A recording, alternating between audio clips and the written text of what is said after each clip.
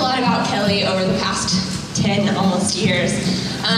One being that she refuses to learn the correct lyrics to any song in the entire world and just makes them up and sings whatever she wants.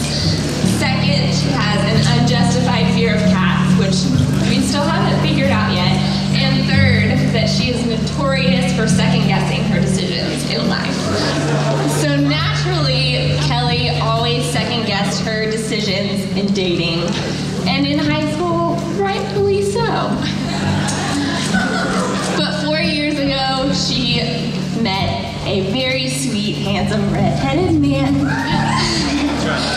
and tried to second-guess it, tried to talk herself out of it, but she could never quite give any of us a reason as to why she was hesitant.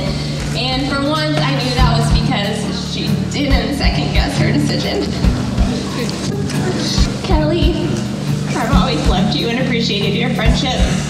And you're such a sweet and caring, lighthearted person.